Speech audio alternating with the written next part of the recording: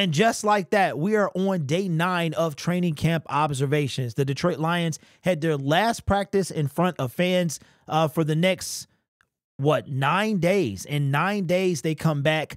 They have 2 more public practices and 1 more loyal Lions season ticket holder practice. Today was that day for season ticket holders. They'll be back in front of the home crowd on the 11th. The 12th is for season ticket holders. And then the 14th is the last day of training camp. So believe it or not, there are only, unbelievably, man, there are only 3 more days of Lions training camp, the 11th, the 12th, and the 14th. But our guys are heading off to New York to play the New York Giants. And as we already know, Dan Campbell will play no starters during the preseason. I completely expected that. If you guys remember, I talked about that in a previous video, that he's kind of becoming like that Sean McVay, where we went from seeing them for a series in year 2 to not seeing them at all in year 3, and we had one of the best offenses in the National Football League. So I'm not tripping on that as well. I can't wait to see. This is the most excited I'm going to be for the preseason, because our team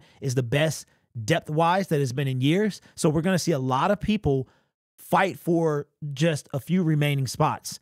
And a lot of guys could be cut that 2 years ago would have had no problem making the team. So a couple things today that I saw is that I'm a little bit surprised by this, the inconsistency of this young man here that we got to talk about. Tim Twentyman, what he had to say about kicker Jake Bates, says Bates' progress.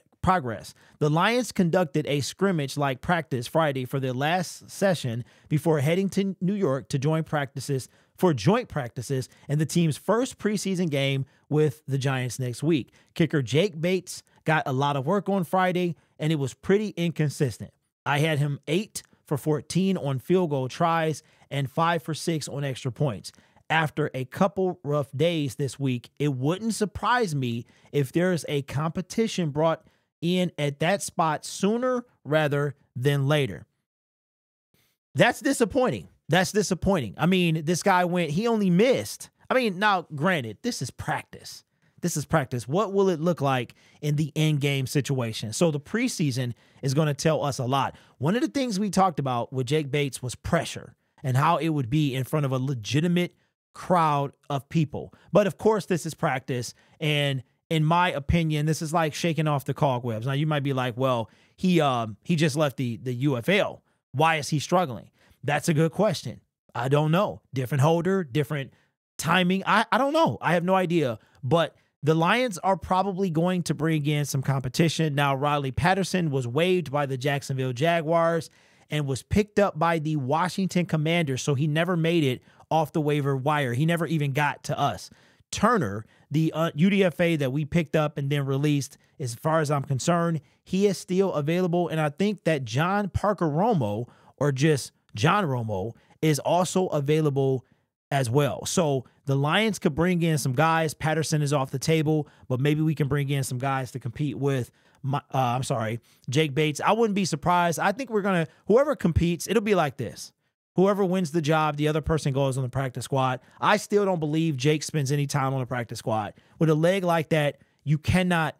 I think teams are going to snatch him, even if it's for a project purposes. So hopefully he can kind of get his feet underneath them, pun intended, and be able to kind of buckle down on these kicks, man, because we need him big time. We can't be in a situation where we're looking for another kicker or we don't trust our kicker. That is the worst. We've been in that situation for the past 3 years, and I don't want to be in it anymore. So Bates, got to pick it up, man. We are counting on you to be that guy. I spoke very highly of you, did a lot of lobbying for you. I'm sure you can handle it. You got the leg. Let's get that accuracy, man. You'll be all right. So I got faith that Jake Bates will be fine. Now, yesterday I had a lot to say about Hendon Hooker and his inconsistency. You talk about inconsistency. Hendon Hooker is the epitome of inconsistent. He'll throw a beautiful ball one play and an interception the next. How did he do today? Here's what Tim had to say. Says the good and the bad.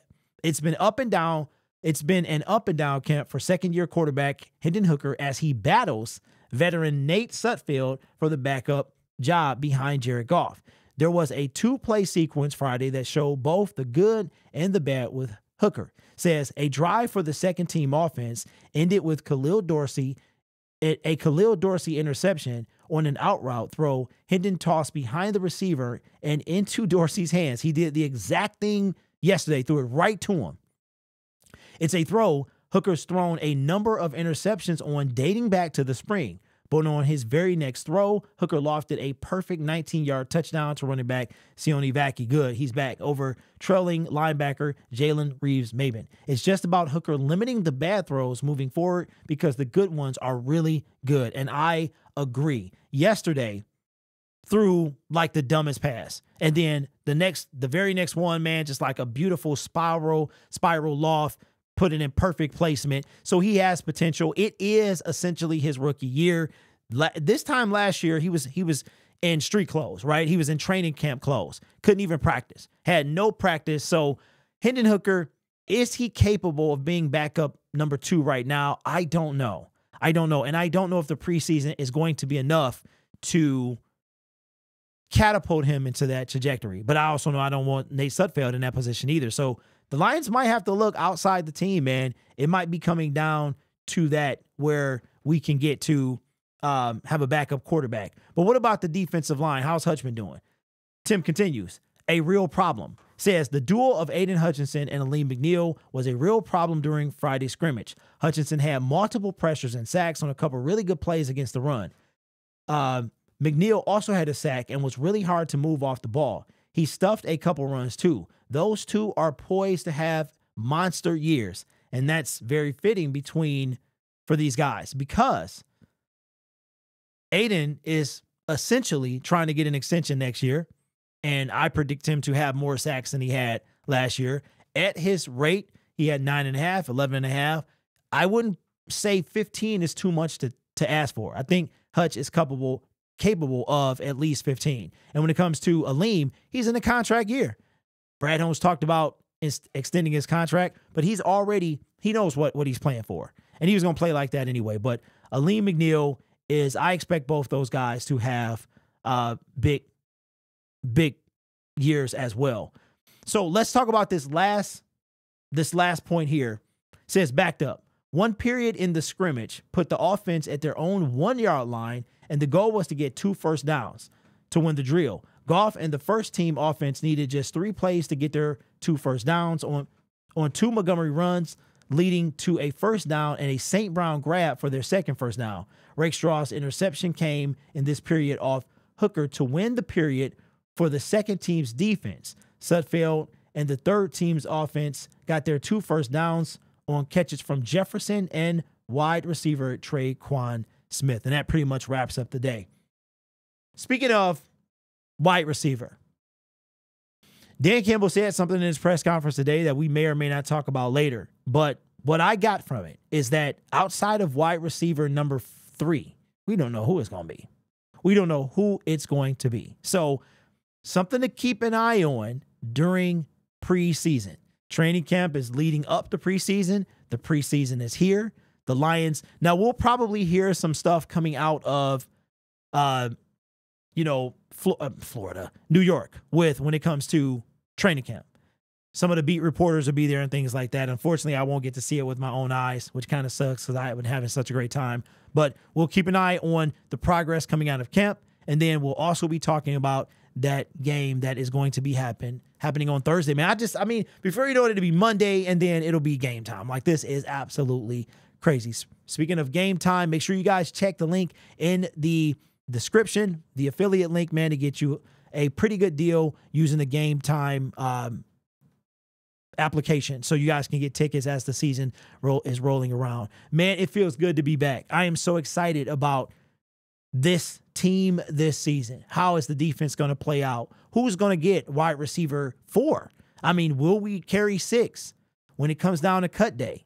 What are we going to have to go through? I think this year is going to be very interesting. A lot of stuff to keep your eye on. Remember, this channel is made possible by viewers, subscribers, and members just like you. I am, at the making of this video, 11 subscribers away from 21.3. We are cruising right along. My goal is by the end of this month to hit 22,000. That would be phenomenal. We're also going to be having a giveaway very soon. The 21,000 subscriber giveaway is going to be happening sometime between now and the first preseason game. So keep an eye on videos. Make sure you got that notification bell rung. I need some people to answer this for me. I heard if you are in Canada or maybe out of the country, you cannot see my community tab. So let me know if that happens with you. I'll probably put that information out in the giveaway information out in a little small video or something like that, and we can go from there. But you guys are awesome. Take care of yourself and each other. And as always, go Lions. Football is back. Oh, how did you like the new kickoff rule? It's pretty good.